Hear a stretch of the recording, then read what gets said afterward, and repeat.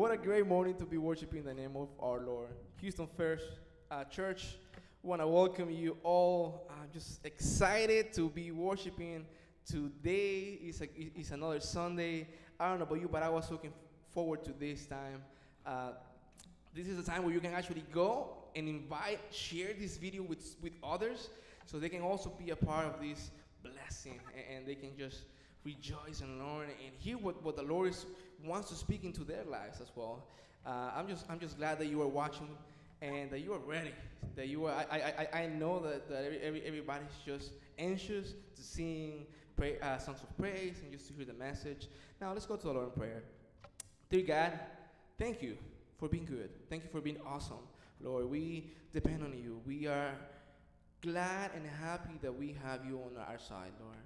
Thank you, Jesus, for dying on the cross and for resurrecting for us, Lord. For giving us love beyond our imagination.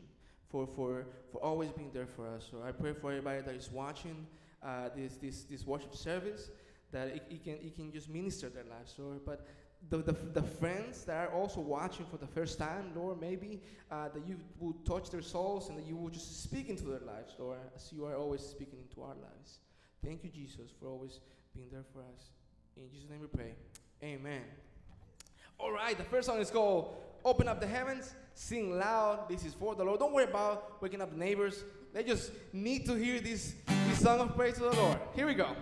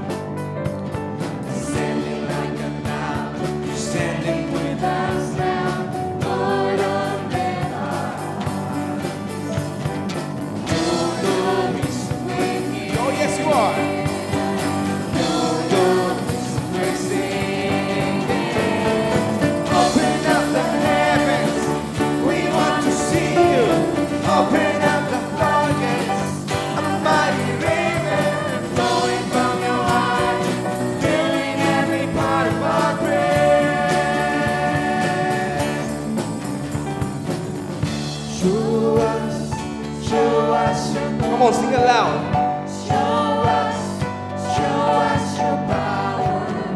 Show us your glory, Lord. Sing it one more time. Show us your glory. Show us your power.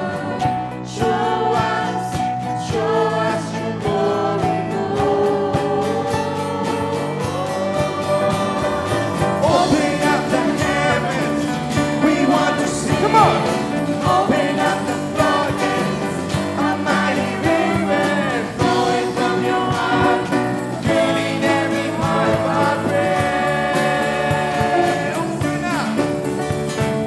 Open up the heavens, we want to see you.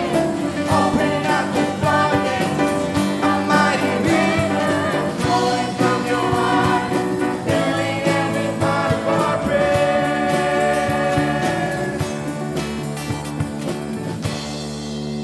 Woo! Amen. Praise the Lord. Jeremiah 29:4-14 says, "This is what the Lord Almighty, the God of Israel, says to all those I carried into exile from Jerusalem to Babylon. Build houses and settle down. plant gardens, and eat what they produce. This is what the Lord says. When 70 years are completed for Babylon, I will come to you and fulfill my good promise to bring you back to this place. For I know the plans I have for you, declares the Lord, plans to prosper you and not to harm you, plans to give you hope and a future. Then you will call on me and come and pray to me, and I will listen to you. You will seek me and find me when you seek me with all of your heart. I will be found by you, declares the Lord, and I will bring you back from captivity. I will gather you from all the nations and places where I have banished you, declares the Lord, and I will bring you back to the place from which I carried you into exile. Now, this next song is called Did You Feel the Mountains Tremble? And there's a lot of things that I just open up the doors and let the music sing. Like, sing loud for the Lord. This is for Him. Here we go.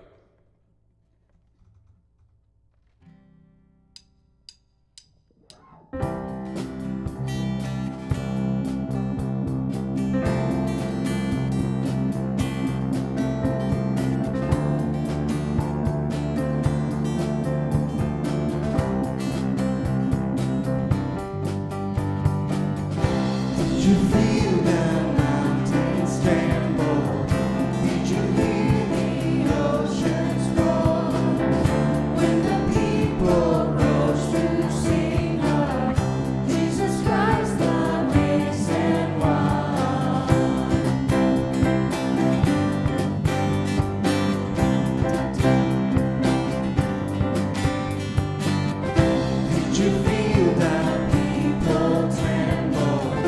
Did you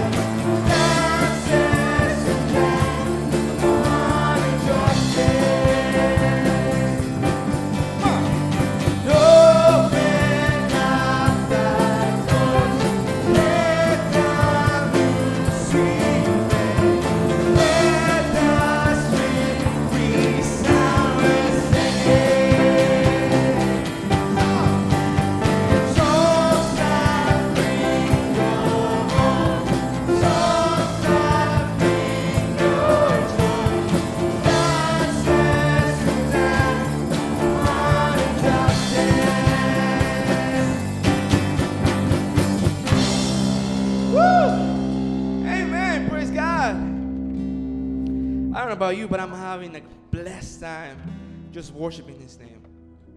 And I get to be a part of this family. I'm just so glad and thankful for our worship team. Anybody from the greeters at the door, whenever you come in, they have a big smile. They just receive you with this awesome smile that it just helps the day, you know. And then we have the everybody in the tech team working in the back to make all of this happen. What amazing it is to have people that are just willing to serve in that way. We also have people that are singing and playing instruments, and I'm blessed to have them, you know, and be a part of the Houston Church family. This wouldn't be possible if they weren't here, and because they were just willing to give their time to serve the Lord. All of this is happening, and I just want to thank everybody. Just say, guys, just thank you for everything that you're doing, and we have so much more people, not only the ones that we have here right now, but everybody that works the serves in the worship team. It's just, I'm blessed to have them be a part of this worship team. You have no idea how dependent on them I am. And it's just, every time that I see that I either text them or call them, hey, can you come in? They're like, always, yeah, I can make that happen. I can see what I can do. And I'm just blessed for their lives. Let me pray for them. And as you are over there in your house, just pray with me for their lives, so the God can just give them the strength and everything that they need to keep on volunteering in the worship team. Let's go to our Lord in prayer. Dear God, I'm honored to be working with people that have the heart of a disciple, Lord, that they just want to give their times to you, and no matter how the weather is outside or things are happening around them, Lord, they're always just willing to sing, to volunteer in the tag team or to greet people as they are coming, Lord, and so much volunteer positions that they develop. Thank you, Lord, for their lives. I just pray that you will bless them and them and their families, that they can just hear from you at all times, Lord. I'm thankful that they are part of the Houston First family, and that they are you just giving everything that they have for you, Lord. It's awesome to have them by our side. In your name we pray. Amen. Whew. What amazing it is to be worshiping the name of the Lord. And if you have good company, like I do right now, I'm just blessed that they are here. You know, this next song is called Everlasting God. He is our everlasting God. And if you believe that, sing with us that this is for the Lord. Here we go.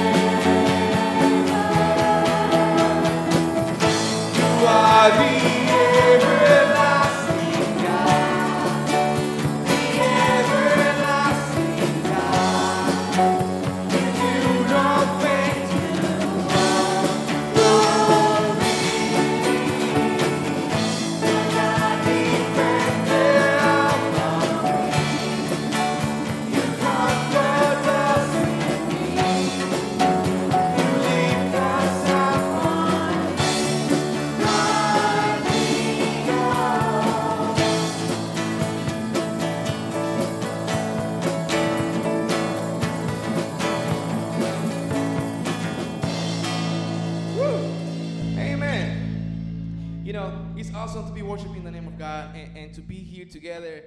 I always say either virtually or in person.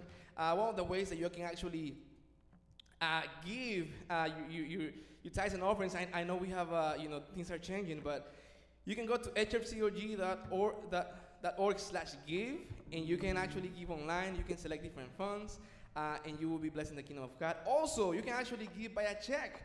You can just name it to Houston for Church of God, and you can send it to 14400 Northwest Freeway in Houston, Texas, 77440. And again, there's different ways. I'm glad that you are just tuning in to do all of the things. Actually, Pastor Tim is here. He has a message for us. Open your heart for what the Lord has to say. I know it's going to be amazing to hear what the Lord has to say for our lives. Pastor Tim. Amen. Praise God. It is so good to be with you today, and even if it is virtually, we praise God for the opportunity that we have to get into His Word. Today we are going to continue our sermon series on freedom in conflict. And today we're gonna look at that freedom in a little different way. See, what we've been talking about so far out of Matthew chapter 18 has been how is it that we deal with conflict among other believers? Like if we find that another believer has sinned against us, like how do we deal with that? How do we show them their sin? How do we show compassion to them in the midst of all of that?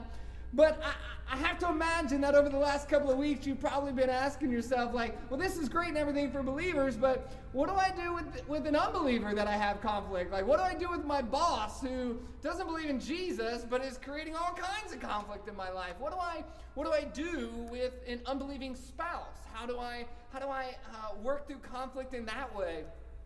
Maybe even a neighbor, maybe another family member. How is it that we handle conflict when only one individual is walking with Jesus? Well, that's what we're going to talk about today. That's what we're going to try to hammer down on. And we're actually eventually going to come back to Matthew chapter 18, but we're going to start in Matthew chapter 26. So if you have your Bibles with you, I want to encourage you to go ahead and turn in your Bibles to Matthew chapter 6. We're going to start in verse 57 here in just a moment. But I want us to just have this idea and keep this in your mind as we are going through this today. Even the conflict that you find yourself in is an opportunity to bring freedom for other people. I need you to hear that. I'm going to say that again because I need you to hear this. I need you to really, really let yourself receive this. Because the enemy would have us believe otherwise. The enemy would have us to believe that conflict is just a situation in which we have to be victorious, right? We have to win. Our side has to come out on top. But I want you to know that God desires to work through our conflict, not only to bring us freedom, but to bring freedom to the people around us. With that in mind, pray with me. Lord God, I thank you so much for your faithfulness to be with us. I thank you, Lord, God, that you are here, that you are speaking into our lives even now. God, I thank you for your word. I thank you, Lord, for the example of Jesus Christ. I thank you, Lord, that you are in control, Lord. Even in our conflict, God, we submit ourselves to you, Lord. I ask, Father, even right now, that your word would be proclaimed, God, that your word to be spoken through my mouth, that your message would be proclaimed right here, right now. God, we want to hear from you. We want to submit to you. We want to walk in obedience with you. Help us, God, that we would not just hear, but that we would obey your word today. For it's in Jesus' name we pray. Amen. Amen. All right. Well, let's go ahead and jump into Matthew chapter 26, and I want to start in verse 57. And we're just going to take this a couple of verses at a time here. So let me kind of set this up here a little bit first. So Jesus has the Last Supper with all of the disciples. They go from there and they head out to the Garden of Gethsemane, and eventually he is arrested. Once he is arrested, he is then taken before the Sanhedrin. Now, the Sanhedrin is basically just a big word for a group of Pharisees and teachers of the law. Basically, this is where all of the religious leaders would get together and they would talk and they would try to figure out how it is they need to kind of tell other people how to live a righteous life, how to live a godly life, right?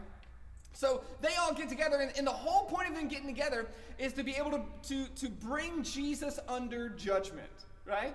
And so when they get together here, all they want to do is start conflict with Jesus. In fact, they've been starting conflict with Jesus for the last 25 chapters, but here, like, they are face to face, right?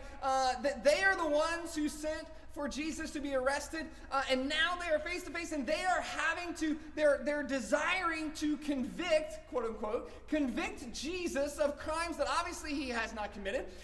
Yet they are coming in very direct conflict with what Jesus has been doing and what he's been saying about who he is in relation to God the Father. So, with that context said here, let's start reading in verse 57 of Matthew chapter 26. It says, "Those who had arrested Jesus took him to Caiaphas, the high priest, where the teachers of the law and the elders had assembled. But Peter followed him at a distance, right up to the courtyard of the high priest. He entered and sat down with the guards to see the outcome." Now, the first thing that I want to do here, and I'm not going to spend a whole lot of time on each of these things, but I do think it's important for us to kind of just kind of hammer down on a few of these things. First of all, we need to recognize that, yes, Jesus was arrested, and so in some ways he kind of went against his will. But let's just recognize here that Jesus only went with those that arrested him because he submitted himself to doing that. What I recognize in this is that sometimes when someone else has conflict with you, you need to submit yourself to going with your accuser. You need to submit yourself to going with your accuser in order to have the conversations that are necessary. And this is why, and this is so important. I really hope that you hear this now. It is so important for you to go with your accuser. Even if what they're saying is false, even if what they're saying is a lie, it is so important for you to go with your accuser because God is there as well. See, this is the truth that we've got to make sure that we get in our minds and that we hold on to with our hearts here. Like when we're being confronted with a conflict, we're not outside of the will of God. We're not outside of the hand of God. We're not outside of the presence of God. God is still there even as we face our accuser. Even as we are looking eyeball to eyeball, God is still there. And this is so important. God is able to work even in that situation. The problem here is that many times we find ourselves in conflict with people, and what we do is we avoid them like a plague, right? Well, that's a funny choice of words, seeing as we're in the midst of one right now, right? We're in the middle of this whole pandemic, and what do we do in order to make sure that we don't get sick, right? We avoid everybody so that we don't get sick, that we don't come in contact and everything. And I get, like, if you're trying to avoid a virus, that's a really good idea, but if you're trying to overcome conflict, avoiding people doesn't resolve the conflict. All it does is allow the enemy to use our imagination to allow everybody to have untruth in their minds, and then eventually all we do is continue to grow farther and farther apart. How in the world are we going to be able to speak hope and truth and life and freedom into the lives of those that are not currently walking with Christ unless we submit and go with our accuser? Do you see why this is so important? We have to go with our accuser because God is there. God is speaking in that situation. God wants to move in there. And if we can make sure that we are staying submitted to God's Holy Spirit, right? That we're not just trying to make this all about us. We're not following after the desires of our flesh, but submitting to God's Holy Spirit. Like, in that, God can bring freedom, not just from the conflict, but can bring freedom in the life of the person, the accuser that is coming at you. Every opportunity is just that. It's an opportunity. I know we can be really afraid of conflict sometimes because We don't really know how it's going to go. There's a lot of questions. Is the other person going to get upset with us? Like, how are we doing? What are we going to do? Maybe we're going to say things that we really don't want to say. Maybe we're going to do things we really don't want to do. Maybe a big part of the reason we don't enter into the actual conversation with conversations of conflict is because we're afraid that we're going to show ourselves to be unholy and unrighteous, and we might do some things that would embarrass us in terms of our relationship with Jesus. I understand that, but if we never go with our accuser, we never have an opportunity to see God break down those walls in the midst of that conflict. These are opportunities that we have to bring freedom. And I believe that God allows some of this conflict to happen in our lives in order that we might be able to usher freedom into the lives of these people who need to hear about Jesus the most. Let me keep going here. Verse 59. Says, the chief priests and the whole Sanhedrin were looking for false evidence against Jesus so that they could put him to death. But they did not find anything, though many false witnesses came forward. Finally, two came forward and declared, this fellow said, I am able to destroy the temple of God and rebuild it in 3 days. Then the high priest stood up and said to Jesus, are you not going to answer? What is this testimony that these men are bringing against you? But Jesus remained silent. This may be the hardest thing that I have to say today, and that is that sometimes when we're dealing with conflict, the best thing we can do is say nothing at all. Sometimes when we're in the midst of a conflict, we just need to stop talking and just listen. It's interesting to me that Jesus remained silent through all of this, yet the Bible tells us here that all kinds of accusers came forward.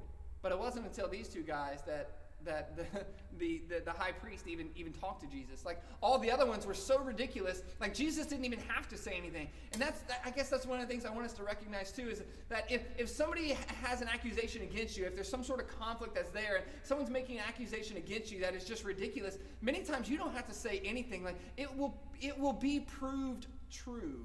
The truth will come out even without you having to say a word. Again, it's important that you're there. It's important that you're present. It's important that you're listening. Sometimes, I think even with the conflict that we experience, many times it is our response to a conflict that actually causes that thing to grow and to just get out of control. Many times it is our response that makes the accuser, if you will, the person that we have conflict with, it is our response to that person and to that situation that actually makes the situation just go beyond what the initial issue even was. Sometimes I think if we would just stop talking long enough to listen, we might be amazed at how much conflict could be resolved. But again, this comes back to this idea that the goal is not to allow our flesh to just accomplish the desires that we have for ourselves. No, what we need to do is actually listen with the intent to bring freedom to others. It does us no good to argue with people because sometimes all people want to do is argue. And if all we're doing is arguing back and forth and no one's really listening, then there's no freedom in that. However, if we could dare to just be quiet enough to listen, to let the person we have conflict with get everything out, what might it feel like for them to know that they've been able to just let everything off their chest and you're still there and you're not yelling back and it's not all about you, but that you really do care for the person that you're in conflict with? What if they were able to see that in you? What if it wasn't about right or wrong? What if it was just about you being present with that person? It just makes me wonder if that might actually catch their attention a lot more than yelling back at them would, or telling them how wrong they are, or giving them all the reasons for why you're so right. Jesus caught the attention of the entire Sanhedrin, and especially the high priest, just by saying nothing at all. Now, eventually he spoke, sure. But for a while, he was just listening. Just makes me wonder, in the midst of our conflict, how that might help us as well. Moving on here, let me pick up again with verse 63. It says, Jesus remained silent. And the high priest said to him, I charge you under oath by the living God, tell us if you are the Messiah, the Son of God. You have said so, Jesus replied. But I say to all of you, from now on you will see the Son of Man sitting at the right hand of the Mighty One and come on the clouds of heaven. Oh, and coming on the clouds of heaven. When you are in conflict with someone else, particularly someone who's not a believer, one of the things that is really important is to remind people of truth, right? Jesus did this in two ways here. One is he reflected back to the high priest what the high priest had said. Remember, his response was, you have said it is so, right? So one of the things that he did was he reflected the truth back to the person that he was speaking to on what the high priest himself had said. The second thing that he did then was to speak truth about himself. See, you have heard the verse before that says that or the saying before that the truth will set you free, right? This is another example of that here, where Jesus is simply speaking truth back to the high priest. He's speaking truth about himself. It is very important when you're in the midst of conflict that you don't get lost just in how you are feeling. It is very, very important that you don't get lost just in what you imagine might have been a motivation of somebody else. Sometimes we can assume that other people have an ill intent that may or may not actually be true. It is so important that when we are dealing with issues of conflict, particularly with those that are not believers, it is so important that we deal with truth. That we speak things back to people that they have spoken to us. That we make sure that they understand what they have said to us. That we speak truth about ourselves to them. Right? You've heard some things like it's really important to use I statements and to talk about how you are dealing with things and how you are seeing things. Those are all really important things here. This is something that Jesus did, that when he spoke with the high priest, he was reflecting back to him the truth the high priest spoke to him, but also the truth about himself. It's really important that when we're in conflict, we don't just let our emotions get the best of us and let anger take over to where we're just trying to attack the other person, but that we really allow ourselves to be centered in what is true, what has happened, what is said, what is true about you, and what is true about me. What is true about Jesus in this moment? What is true about the Holy Spirit in the midst of this conflict? What is true about God and the way that he is present even there? What is true in that moment? See, the devil will try to convince you of all kinds of things that are almost true. He'll try to convince you of all kinds of things that are half true. He'll try to convince you of all kinds of things that appear like they might be true. But what we need to do as believers in conflict with those who are not believers is we need to make sure that we are dealing with truth and truth alone. Let me finish up this section here by reading through verses 65 through 68. It says, Then the high priest tore his clothes and said, He has spoken blasphemy. Why do we need any more witnesses? Look, now you have heard the blasphemy. What do you think? He is worthy of death, they answered. Then they spit in his face and struck him with their fists. Others slapped him and said, Prophesy to us, Messiah. Who hit you? Now this is a hard one here. Because at this moment, it looks like Jesus is losing. We can look at this situation and we can know, okay, like Jesus, we know that Jesus wins. We know he's risen from the dead. We know that he's the Messiah. We know he's the Savior. Like, we know all these things, but in this moment, it looks like he's losing the argument. It looks like he's not winning the conflict. Like this is not right. Like, how in the world can Jesus be treated this way? Why would we allow this to happen, right? And what I want us to recognize in all this again is that if Jesus wanted it to stop, he could have. He could have stopped it in a moment. He probably could have just told one story and had everybody tuck their tail and leave out of that place. He could have. But what he did instead was submit to the right goal. See, winning the person, for Jesus, winning the world for the kingdom was the right goal. Winning that argument was not. Church, we have to recognize that, particularly when we are in conflict with people who are not believers in Jesus, there is such a bigger picture than what we're dealing with right here. Like don't get me wrong. Like, I understand. Like, it's important. Like nobody wants their reputation diminished. Nobody wants to be looked down upon. Nobody wants other people to kind of think bad of them or anything like that. I get that. Like, don't get me wrong. Like, I get it. But at the end of the day, like, there's a bigger issue at store here, and we have to ask ourselves, like, what is it that we're going to submit ourselves to? Are we submitting ourselves to winning this argument no matter what? Because what if no matter what means that person that you're arguing with doesn't get saved? Now, I get it. Like, that person's got to be responsible for their own faith. But we've all had somebody share their testimony with us. We've all had somebody share Jesus with us. Why not you share your testimony with that person? Why couldn't God use you to bring freedom into that person's life? Wouldn't it be just like God? Wouldn't it be just like God to take a conflict in your life, to take someone that you are really struggling just to be in the same room with? Wouldn't it be just like God to use that relationship as the relationship in which they're set free from sin and death? That would be the relationship that ushers them into a relationship with Jesus. That would be the relationship that ushers them into reconciliation with God and forgiveness and justification by faith through grace. Like, wouldn't that be just like God? And when we say that we're going to win this argument no matter what, we're submitting to the wrong goal.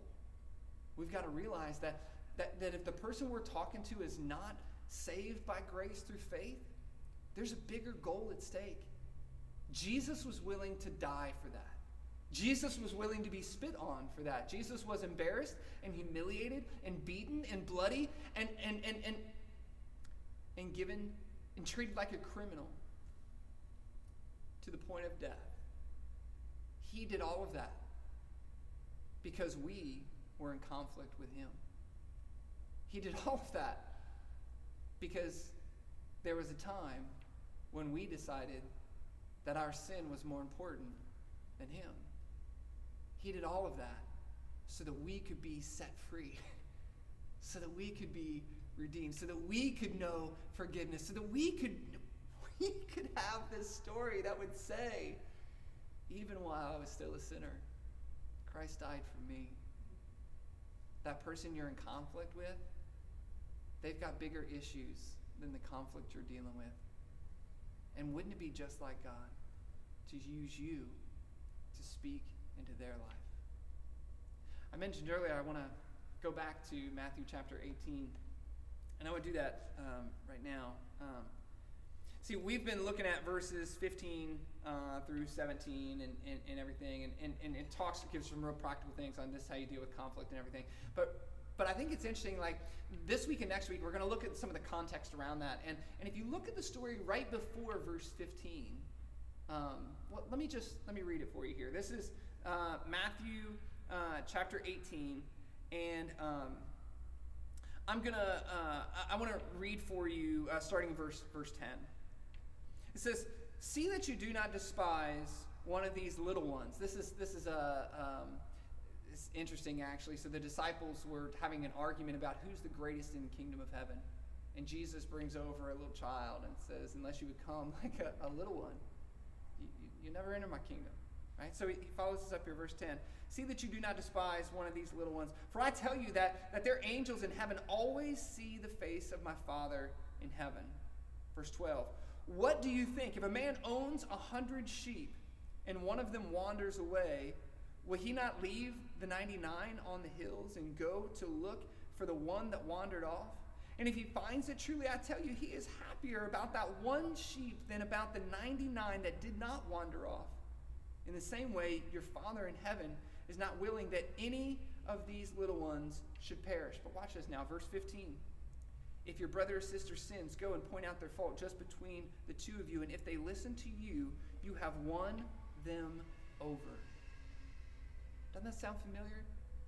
Doesn't that sound a lot like the Father? Doesn't that sound a lot like the shepherd going after the lost sheep? Doesn't that sound a lot like someone who recognizes the bigger picture and is ready to help in bringing back one that is lost? See, as we are looking at this whole idea of conflict, we've got to recognize that there's a bigger thing going on here. It's not just this one moment. It's not just this one problem. It's not just this one person. Like there's a bigger issue at stake here, and it is a matter of life and death for all of eternity. Like, we need to recognize that this conflict is not just, am I going to win or am I going to lose? But this conflict is all about, is this person going to know who Jesus is when we get done? Is this person going to know that their sins can be forgiven? Is this person going to know that they can be redeemed by the blood of the Lamb? Like, is this person going to know that there's a Heavenly Father that is out there, a shepherd that is looking for them, that is longing for them, that has left others behind in order that they might be found? Like in this conflict, is God going to be able to bring freedom? Because that's the goal. That's the goal. And I hope as you're dealing with the conflicts that you may find yourself in, I hope that freedom is your goal as well. I'm going to go ahead and invite the worship team to come on back up here. I want to ask you, do you want to be the greatest in the kingdom of heaven? That's what the disciples were arguing about when Jesus brought a little one in front of them and said, unless you become like a little child, you'll never enter in. See, if we want to be the greatest in the kingdom of heaven, what we have to do is we have to keep our right mind about the goals of the kingdom. We got to keep our right mind about what it is we're really trying to win. Remember, there in verse 15, it says, if they listen to you, you have won them over. Not won them over to your argument, but won them over to the kingdom. Like, this is the goal. And conflict may actually be the setting, the environment in which God is desiring to bring freedom to the person that you are talking to. I want to encourage you to go after their souls. Not to crush their soul with your amazing arguments and incredible intellect and words. No.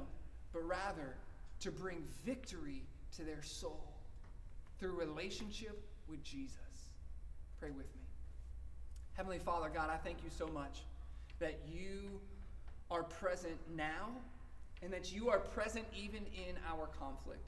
Lord, I thank you, God, for opportunities that you give us to be in conflict with those that are not walking with you right now. I thank you, God, for opportunities that we have to talk with those that do not currently walk with you, God. And I pray that even in those situations, Father, you would help us to live in such a way that people would wonder what's different about us, that people would wonder how it is that we could be so different. God, I pray that you would give us opportunity to speak your good news, to proclaim your good news, to give our testimony of how you've saved our lives, God. I pray, Lord, that you would help us to go after those that are lost and to abandon all else.